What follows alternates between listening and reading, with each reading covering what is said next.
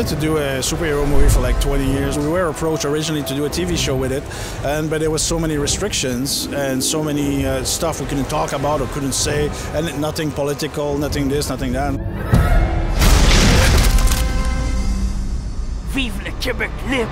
Christian and myself sat back at the office and we decided to come up with a concept that's similar to like the Avengers, but had a Canadian flavor. We started doing it on our own with our own funds, and it limits us in terms of budget and sometimes, but we're more free, so we can get to tell the stories we want to tell without anybody telling us what to do.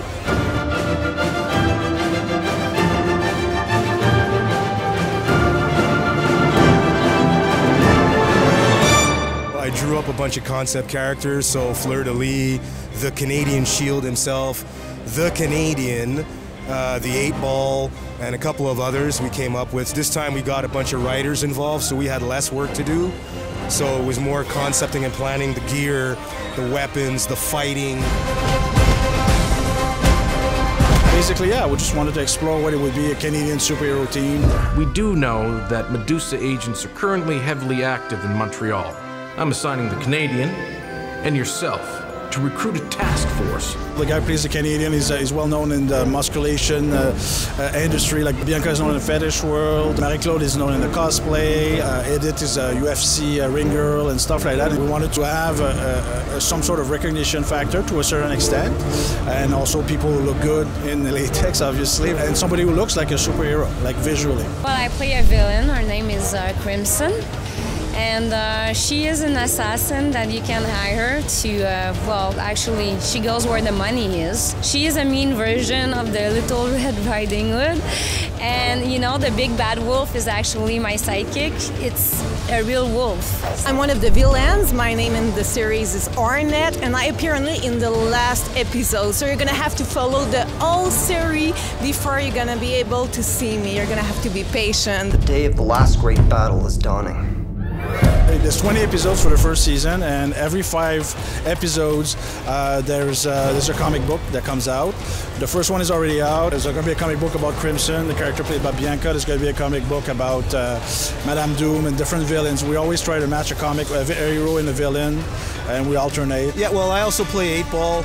It's the reluctant hero who becomes a vigilante kind of super soldier hero, and he's a martial artist with a little bit of extra strength, you know? So that's the guy I play. A lot of people are saying, hey, are you Deadpool or this or that? I am not Deadpool. I have an 8 on my chest, all right? It's an 8-ball, 8-ball. You know what I mean? I have no swords, I use guns, I use the fists.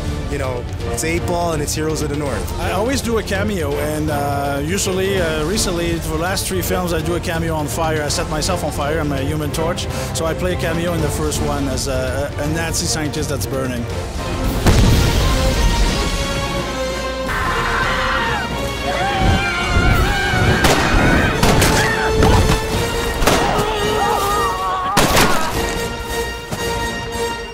Whitewash. I enjoy being surrounded by all these kids, these guys are their favorite superheroes as well. I used to listen to animes all the time. I see all these Bleach's characters, and Naruto is still so popular, and I really like it. Well, the best memory I have of Heroes of the North, a part of kicking some ass, is actually I could meet like a wolf, and it was a real wolf. And I went to Bromont, which is like an hour away from Montreal.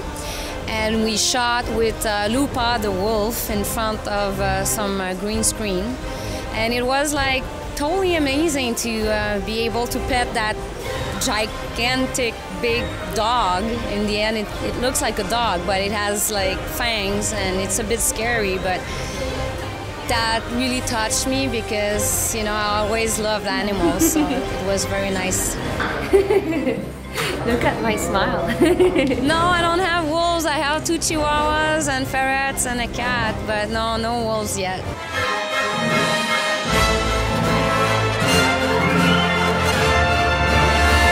I didn't have too much stress. with the fights. All the actors did really well. Larry Venement, you know, he's a champion bodybuilder. You know, people say, oh, you're a big guy, you can't move.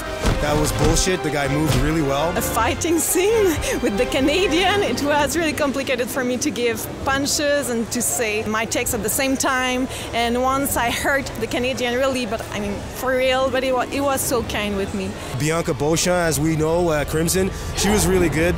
Nice kicks, focused. I didn't have a problem with her. It was bing, bang, boom. She really picked up what I wanted to get across on screen. The fight scene were amazing too, although it was a bit tough to do. Wearing latex can be very hot, it's sexy, but you can sweat a lot. I was fighting one of their heroes because I'm a villain. Her name is Nordic, and at some point in the episode, I just kick her ass. Depending on the looks, depending on the characters, sometimes it's latex, sometimes it's other stuff. This is latex. It has been made by Polymorph. So this is my Ornette sexy outfit for the series. In comics, it's very colorful, always colorful costumes and stuff like that. And also we like the reflective nature, the shininess of it. It was also skin tight, so it kind of goes with the idea that everybody has of a superhero. Because Polymorph was a sponsor of Heroes of the North regarding the latex outfits, he decided to go with Crimson to shoot his ad for Polymorph. It's a 1-minute video that is presented before each episode of Heroes of the North on the web. It's free, so anyone who wants to see like Crimson dressing up in kinky latex, well, there you go. You can go on Heroes of the North and you will see it. Those of you out there, get on the web and start pumping in the good vibes and let us know. Let's get some money up on this. So Christian, when do we see you in latex? Oh my god, that'll never gonna happen. I tried it just to know what I'm gonna ask people to put through, but it's very, it's not for me, and I don't look good in latex, I can guarantee you.